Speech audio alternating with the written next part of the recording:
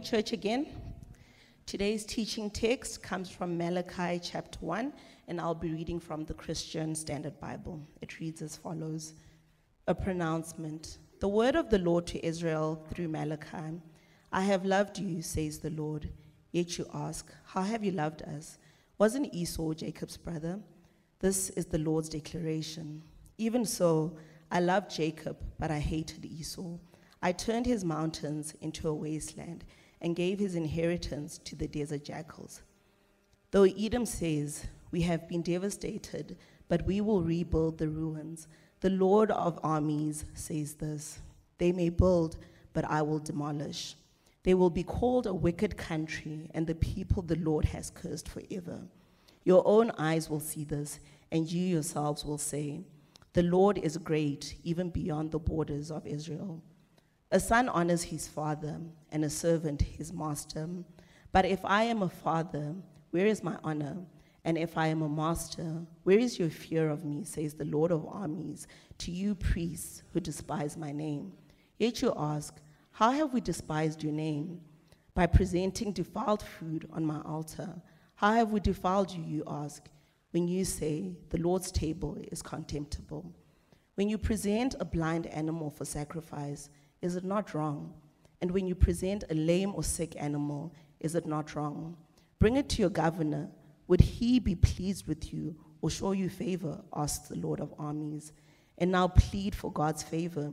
Will he be gracious to us, since this has come from your hands? Will he show any of you favor, asks the Lord of armies.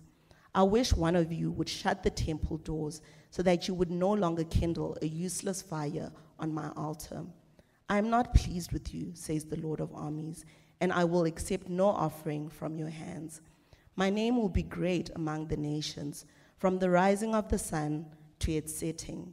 Incense and pure offerings will be presented in my name in every place, because my name will be great among the nations, says the Lord of armies.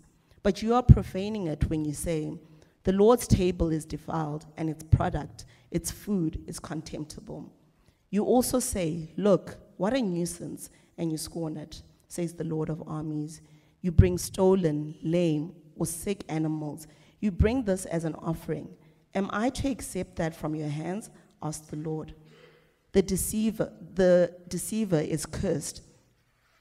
The deceiver is cursed who has acceptable male in his flock and makes a vow, but sacrifices a defective animal to the Lord. For I am a great king, says the Lord of armies, and my name will be feared among the nations. This is the word of the Lord. Goeiemôre, dumela sawubona ita. Thank you, church. We are a gospel-centered church, as you would have heard Francois speak about earlier.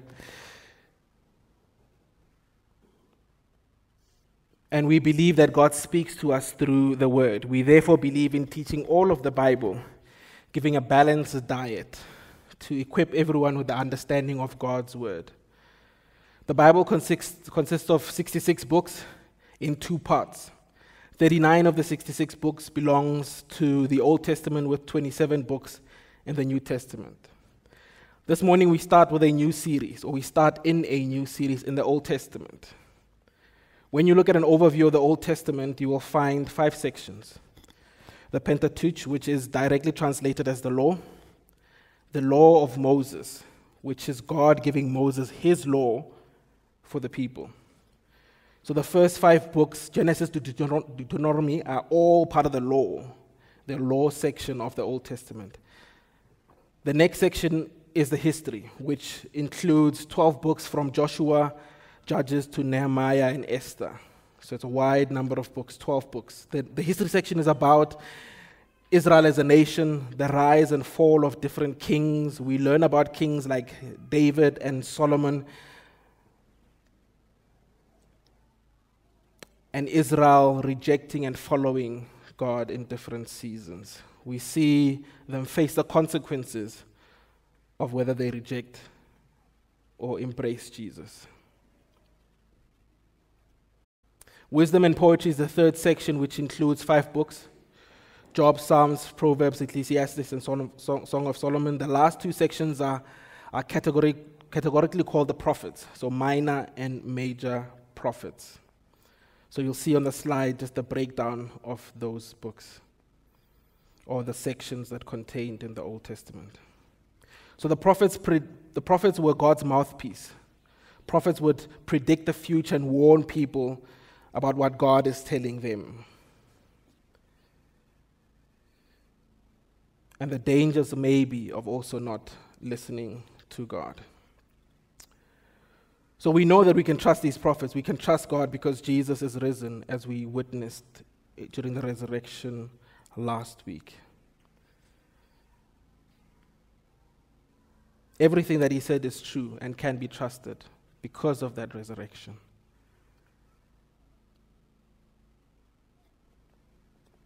This morning, we're going to look at Malachi. Don't worry, I won't ask for hands to see who has read it, because we'll work through it together. This is one of the shorter books of the minor prophets. Minor prophets only minor because they wrote smaller books of the Old Testament, major primarily because they wrote the larger books. So Malachi was written 400 years B.C. before Christ. Malachi was the last prophet God used to speak before Jesus Christ. So this is a picture of a movie, The Blind Side. This movie tells the story of Michael Orr, a homeless and traumatized boy who is portrayed to have no hope or prospects of a future. He is taken in by Leanne Tahoe, who's played by Sandra Bullock, and her family. The Tahoes offer Michael unconditional love, support, and acceptance, ultimately changing his life for the better in the midst of challenges and difficulties. See, he doesn't know them, does not trust them. He has been indoctrinated into the situation that he is in. However, he becomes part of their family, ultimately accepted and loved by other children within the family. Michael is given all rights and privileges of sonship. He then protects the family and loves the family. So we see unconditional love being the reason for changing Michael's life as he's accepted, seen, and loved by the family. This morning we look at chapter 1 of Malachi. We will be reminded about God's free, unconditional, sovereign love for the Israelites, God's chosen people. We will be reminded that we too form part of God's chosen people because God adopts us, gives us rights and privileges of sonship. God loves us, and if we understand that love, there should be a change in how we live and we ought to honor God. 3 points this morning: God's love for Israel, Israel's idolatry and unfaithfulness, and God will be honored. Let's bow our heads in prayer.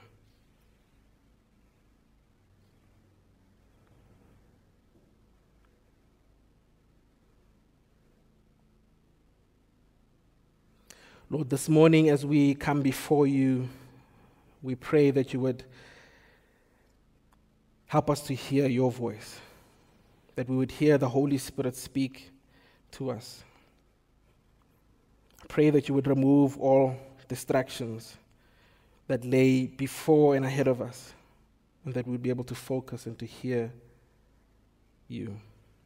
As we learn and see and grapple with the book of Malachi, I pray that you will build a hunger in us for you. I pray that we would see and enjoy and embrace the love of God, a love that is like no other.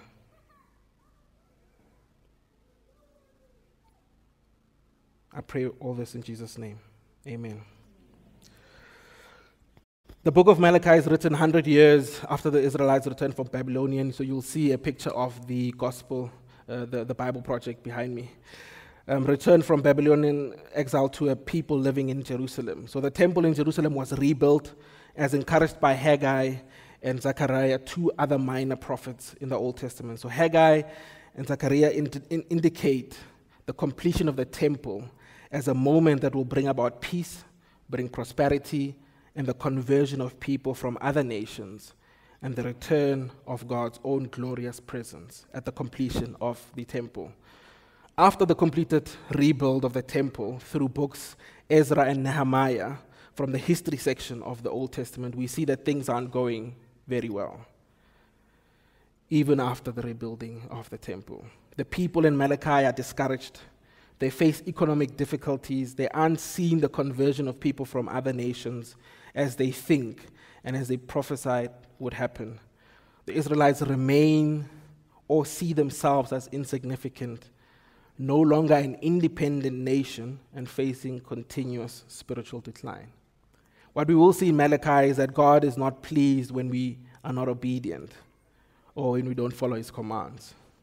Those that don't follow his commands will face separation from God.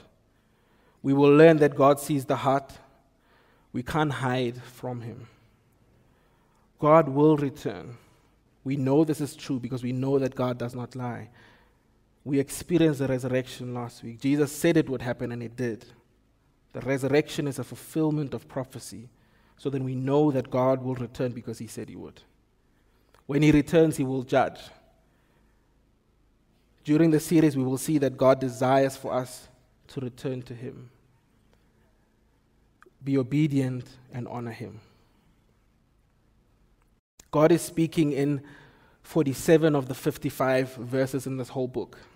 Malachi writes in a disputational or debate form of poetry. God, through Malachi, brings a claim to the people. The people disagree or question the claim that God brings with a response, which sometimes starts with the word, but you say, or yet you say. So they question the claim that God brings. Then God, through Malachi, replies to the people's response as a final response for each claim. So there are 6 claims in this book, 6 disagreements between God and the Israelites. So let's look at the first point, which is the first claim and disagreement. This week and next week, we'll focus on the claims that can be themed as exposing Israel's corruption. And the last 2 weeks, we will see claims themed around confronting the corruption. The first claim, and our first point, God's love for Israel. The first claim is seen in verse 5 of chapter 1. Verse 1 starts with the words pronouncement. Other translations say oracle or prophecy or burden. So God gives the prophet a weighty message to deliver. It is a burden also because not everyone who hears these words from God through the prophet will accept the words. Some will reject the words of God through the prophet. As a teacher of God's word, I have to carry the burden of faithfully delivering God's word. It is weighty. While working through the word of God, it has to do a work in my heart, in my mind, before I'm able to faithfully deliver it. Sometimes, even as teachers, we deliver the word of God, and we know that not everyone will accept it. God gives this burden, God gives this pronouncement to Malachi so that he can deliver this word to Israel. Just a quick side road. Malachi was writing to the Israelites. So how does this message then apply to us if it was written to the Israelites? That's a great question. God's chosen people are the Israelites. Through Abraham, many nations will become part of God's chosen people. This is the promise of God to Abraham. Abraham is blessed, and so will all nations through Abraham. Abraham's blessing finds its ultimate fulfillment in Jesus Christ, who is part of the lineage of the family tree of Abraham. If we remember that family tree, we will see David and Jesse, son of David, in Isaiah 11 as well, which forms part of that family. So anyone who comes to Jesus in repentance and faith forms part of this family, forms part of the family of Jesus, forms part of the family of Abraham, and forms part of the promise of blessing from God. In Jesus, anyone can be forgiven and receive the Holy Spirit and justification in Christ. Galatians 3 verse 29 says, if you belong to Christ, then you are Abraham's seed and heirs according to the promise. We too become part of God's chosen people if we have put our faith and trust in Jesus as Lord and Savior. So if we are Christians, then this book is written for us and to us. In some ways, we are similar and act like the Israelites, and we will see that as we grapple with the book. Also, if we're not Christians, then this book is for us, to hear the love of God for his people, to hear the impending judgment that is coming if we don't act on that love, if we don't draw near to him. if we don't put our trust in him. The hope is that if you don't know God, that you would see and know the love of God for you, repent and believe in him. So firstly, in Malachi, seen in verses 2 to 5, the Lord declares that he has loved his chosen people. The Israelites' response is shown with the words, "How have you loved us?" What would be your answer to that question, fam, if you had to answer it? How would you describe God's love in your life? If your family life has challenges of conflict, ill health, financial difficulties, and lack of spiritual progress, how would you describe God's love in your life? Would you then be doubtful of God's love like the Israelites? Would you also be asking how God has loved you? If you experience abuse, hurt, and pain, if you experience disappointment, failure, and rejection, would you have concern about God's love for you? The answer to the question, "How have you loved us?" is in verses 2b to 5. But it seems like a hard one to understand. See, the answer includes Esau, Jacob, Edom, and a question. Why would God give that answer, including asking if Esau is Jacob's brother? The Israelites would have known the answer to these questions. So let's build out the context to understand the answer that God gives. The answer, I believe, has to do with a picture or definition of love. Esau and Jacob are brothers. In fact, they are twins. The Bible says they struggled together in the womb, and this is a future indication of their relationship. Esau was the elder of the two brothers and would therefore have all the rights and blessings as heir of the father's inheritance. Esau would then be heir to the covenant between God and Abraham as the firstborn. Even though Esau was the elder brother, God chose Jacob and the descendants of Jacob as his people. The Israelites form part of the lineage of Jacob, and God chose Jacob instead of choosing Esau, who was the elder brother. This is the essence of the doctrine of election, church. The doctrine of election states that God chooses who he would save, and God's choice comes before anything we can do, before our faith or lack of faith, before our attempt to do right. And I'm using the word attempt because it would only be an attempt, because without God we can do no right. God chose Jacob before time. It doesn't have anything to do with Esau or Jacob doing anything wrong or right. I know that the doctrine of election can seem unfair, but the truth is we are all sinners at birth. No one ever teaches a child to disobey and choose to do things their own way. If we are left to our own choices, we would not choose God. We would all rebel against God and his sovereignty. Sovereignty meaning supreme power and authority. We would rebel against the authority of God. If we are to turn to God, if we are to repent and be filled with faith, God must intervene. God must initiate it. John 6, verse 44. No one can come to me unless the Father who sent me draws them. So without election, without God acting, we are destined to face the wrath of God. We are cursed. The doctrine of election shows the love of God in the face of our rejection and rebellion towards God. He chooses to save us, to show grace and mercy. Ephesians 2, verse 7 to 9. So that in the coming ages he might display the immeasurable riches of his grace through his kindness to us in Christ Jesus. For you are saved by grace through faith, and this is not from yourselves. It is God's gift, not from works, so that no one can boast. Here's a quote from a Puritan named Elnathan Pam. This doctrine affords comfort. Thy unworthiness may dismay thee, but remember that thy election depends not upon thy worthiness, but upon the will of God. Election depends not upon thy worthiness, but upon the will of God. The answer God gives to how have I loved you includes a question as well. So we see Malachi 1 verse 2b. Even so, I loved Jacob, but I hated Esau.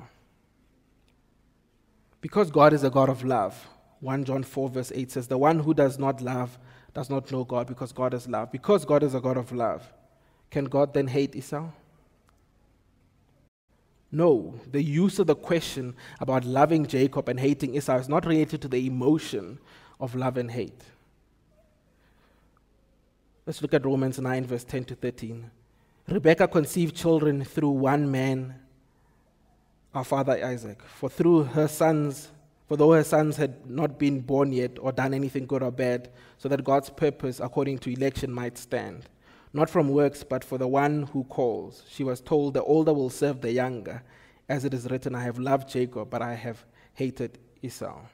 So Rebekah had two sons, twins, Jacob and Esau. We've already mentioned this. God chose Jacob to be the father of the Israelites, his chosen people, instead of Esau. Esau becomes the father of the Edomite nation. And we'll see the Edomites mentioned in the first 5 verses of Malachi. The Edomites were blessed by God, if we look at Genesis 39, 33 and 36. They were blessed by God. So look again at Romans 9, verse 10 that we just read. We see that the words or concept of love and hate have to do with God choosing one man, Jacob, and the descendants of that man while rejecting another man, rather than actual words of emotion, of love and hate. So Malachi speaks about Edom building, but God demolishing. Speaks about Edom being cursed. Years after Jacob and Esau died, the Israelites and the Edomites have become enemies. The Edomites received the blessing of God and had what they needed. So they were blessed. Their curses we see in Malachi and in the Bible story comes from God's blessing on Israel. God blesses Israel in Genesis 27, verse 29. May nations serve you and peoples bow down to you. Be Lord over your brothers, and may the sons of your mother bow down to you. May those who curse you be cursed, and those who bless you be blessed. So the Edomites were blessed. But it says the Edomites build, but God demolishes. And this is because the Edomites being cursed, because they attack and partner with other nations to curse and destroy Israel. So God choosing Jacob is God's election and choice, and does not have to do with the emotions of love and hate for Esau.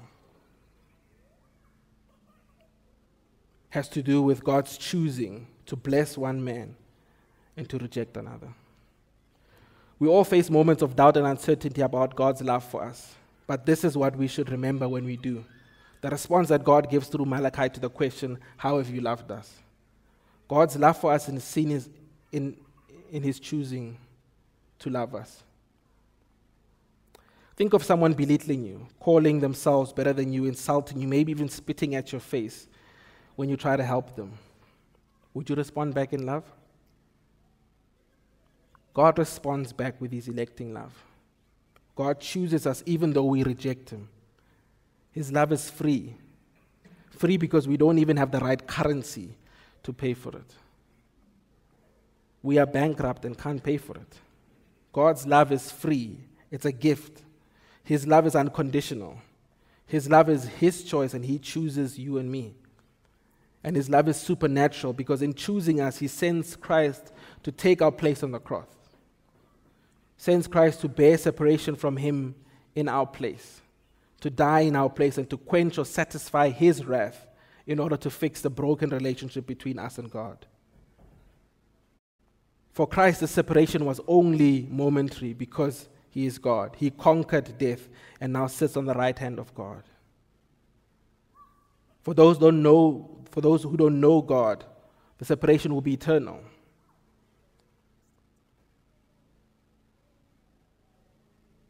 Would you give your child to save someone else? That's what God does. The gospel, here's a quote from Tim Keller. The gospel says you are simultaneously more sinful and flawed than you ever dared believe, yet more loved and accepted than you ever dared hope. We just witnessed that supernatural power, that love when we celebrated the resurrection of Jesus last week. We witnessed it. This love should be a love that both overwhelms us with joy, but causes a tremble in the sovereignty of election.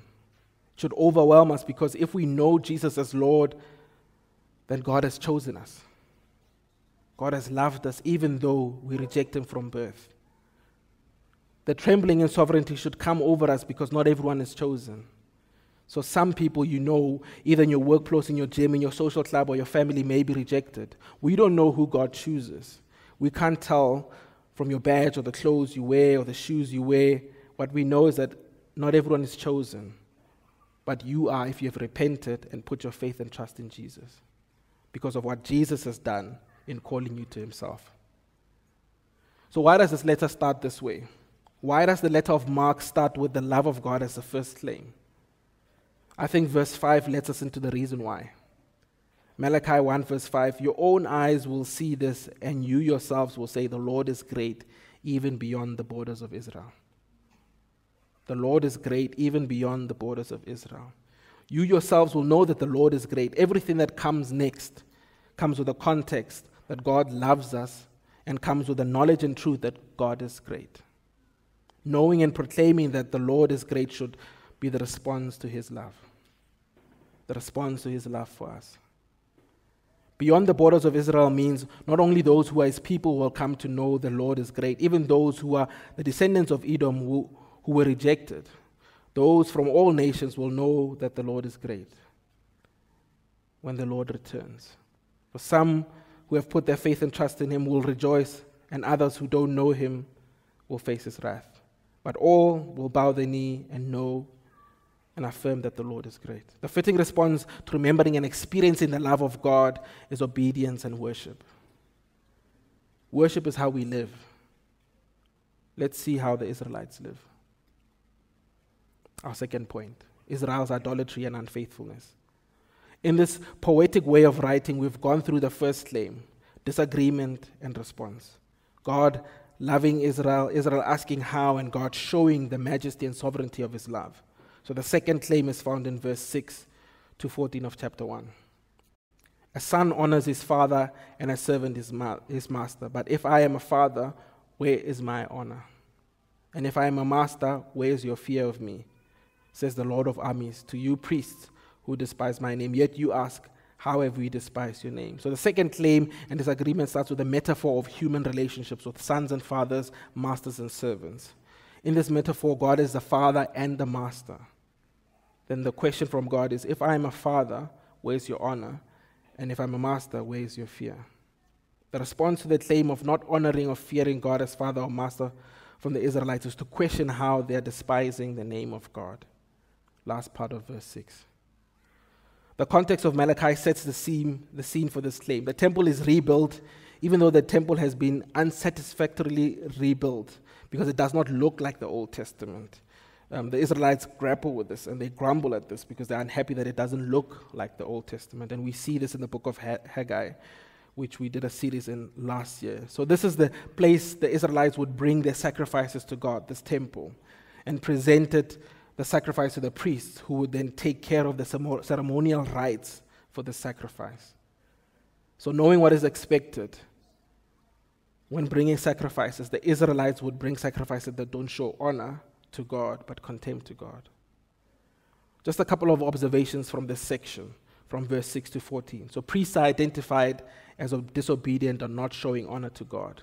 In context, priests would bring and offer up sacrifices to God on behalf of the people that are coming to the temple. Individuals would bring sacrifices as atonement for their transgression. God does single out priests in this text as part of the people who are not bringing honor to himself. It's important to mention that it's not only the priests, even those bringing the sacrifices to God are singled out for not bringing the right sacrifices, because they know what the right sacrifices are. If we're reading this today, it is easy to check out because you don't have to bring livestock to atone for your sins. We don't have an altar where we sacrifice livestock. So then what does this passage look like in this day and age? What does bringing our sacrifice, which is dishonoring to God, look like in this day and age? It looks like filling up your day with all sorts of good activities like work, family, gym, socializing, and then rushing through the last 5 minutes before bed trying to read the Bible or praying. This is bringing an inadequate offering before God and not enabling you to grapple with the Word of God and know who God is. It looks like spending more time on social media, reading the news, studying, but finding no time to hear from God through the Bible. None of these things I mentioned are bad in and of themselves until they take the place of God over our lives. It looks like not honoring the supremacy of Christ and living for and continuing in practices that involve the ancestors or ancestral worship. God is supreme and all-powerful. Any ancestral practice or worship is dishonoring to a living God trying to serve dead people in his place. It looks like storing up treasures on earth, which can include decisions on where we stay, what we drive, how we use our money, and waiting till all the money spent in your account to see if there's anything that should go to God. It looks like elevating idols to the place and position of God in our lives, being controlled by the approval of others, being controlled by that addiction of social media, or enticed by the things of the world that move you away from God, from being in spaces where you are learning more and knowing who God is. It looks like starting or joining that Sunday club, starting that business or choosing that activity which takes you away from attending church. Our relationship with God is not based on the number of times we attend church, but based on your position in Christ. The question that matters most is not how many church services you attended. What matters is, did you truly know Jesus? Here's the thing, you will meet and encounter Jesus as the body of Christ gathers together. How do you know if you're a disciple of Jesus? You love God and love people. If you're not going to church or going to spending time with God's people, can you really say that you love God and love people? Are you encountering Jesus? Are you being transformed by him? Are there other things that are more important in your life than Jesus? If we have things that are continually taking us away from God and God's people, we need to make sure this isn't giving half-hearted worship to God. It looks like living without Jesus at the center of our lives, living without honoring God as Father. Verse 1 says, God says, I have loved you. This is in the past tense. So understanding the greatness and majesty of God is remembering his faithfulness at all times, that he has been faithful and continues to be faithful and will continue to be faithful. It is having the love of God being the mirror in which we see our actions as either nothing or everything. The Lord of Armies is another repeated word or theme. So we see Lord of Armies mentioned a couple of times. The Lord of Armies shows the authority of God in being able to lead armies. It shows the power of God that he could command his armies to act at his word. Other translations use the phrase Lord of Hosts, which is a similar word and relies on the idea of armies and angels, so both natural and supernatural. So it speaks about the power of God over the natural and supernatural. This speaks about the sovereignty and the majesty of God, the Lord of Armies. He doesn't need us to do anything.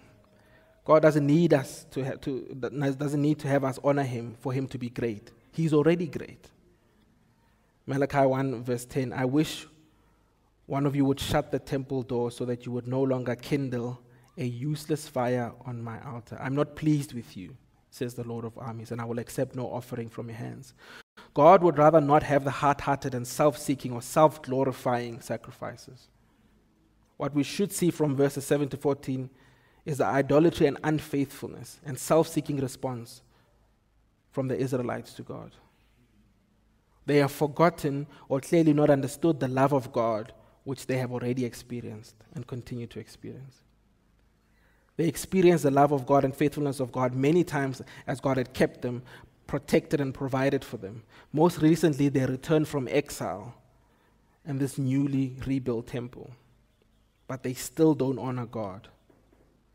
There's also a warning that we see in Malachi 1 verse 14. The deceiver is cursed, who has an acceptable male in his flock and makes a vow but sacrifices a defective animal to the Lord.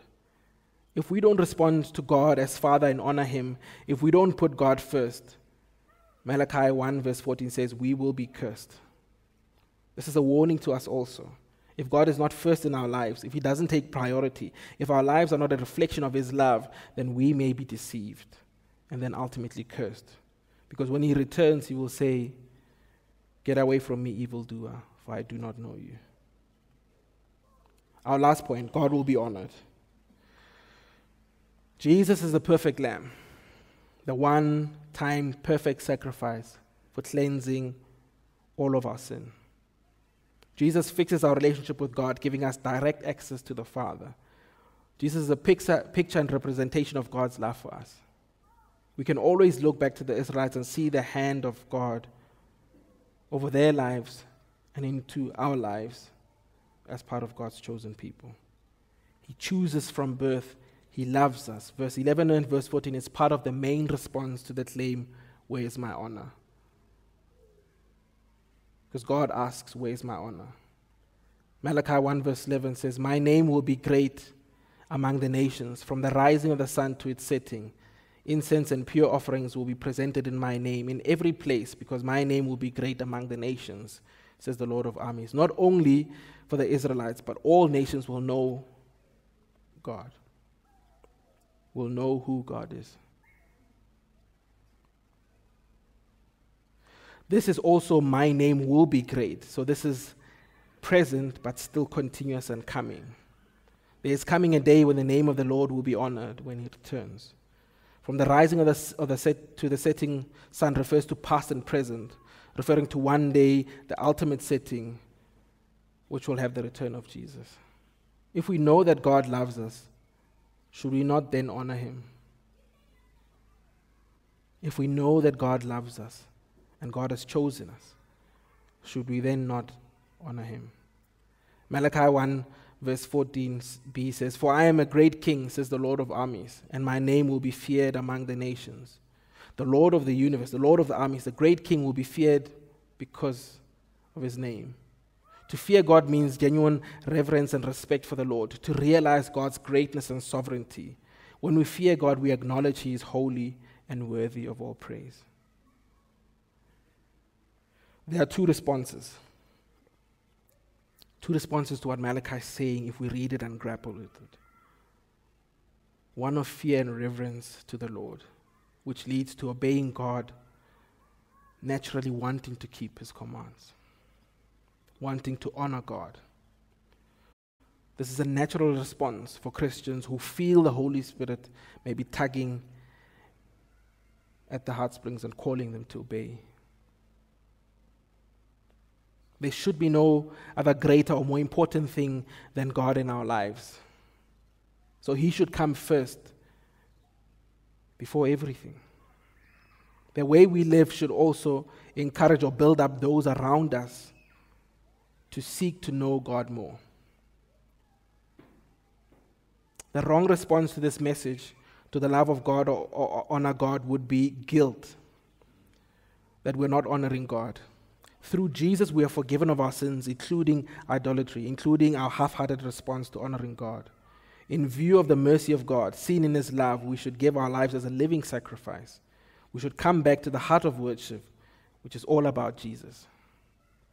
We should come back to the heart of worship, which is all about Jesus. So the first response is one of fear and reverence to the Lord, obeying God and wanting to keep His commands. The second response is wanting to know this God who loves freely, unconditionally, and supernaturally. A God who sent His Son for you. Tim Keller says, "The only love that won't disappoint you is one that can't change, that can't be lost, that is not based on the ups and downs of life or how well you live. It is something that not even death can take away from you. God's love is the only thing like that."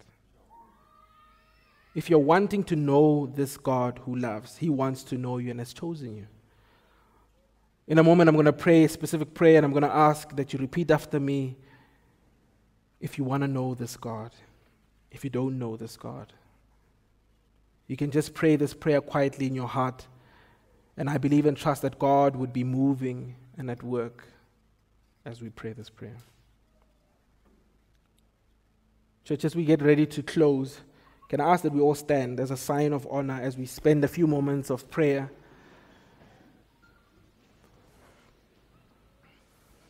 Let's bow our heads, church. If you want to accept Jesus as Lord and Savior, then repeat after me quietly in your heart and in your mind. Heavenly and merciful Father, I stand before you humbled and sorrowful, aware of my sin and rebellion and desire to do life my own way, and ready to repent. Lord, thank you for opening my heart and mind to my need for repentance and forgiveness. Lord, forgive me, for I have sinned before you. Cleanse me of all my sin and help me to turn from sin. Build a fear in me for you. Lead me to walk in your way, leaving behind my old life and starting a new life in you. Let's continue in prayer, church fam. So if you were the first response, one of fear and reverence for the Lord, I hope that this prayer would be part of your prayer quietly in your heart as I pray as we close. Lord, create a fear and reverence in our hearts for yourself.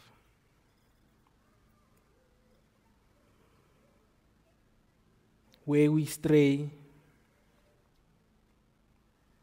and where we may feel guilt, we know that it's not from you. For we know that the Holy Spirit would not bring guilt, but would bring restoration and would bring and draw us closer to yourself. I pray, Lord, that where there are things in our lives that are moving us further away from you, where there may be idolatry, where there may be unfaithfulness, that you may show those areas to us. And that you would enable us to bow the knee and to repent and to receive your forgiveness. Help us, Lord, to continuously put our faith and trust in you.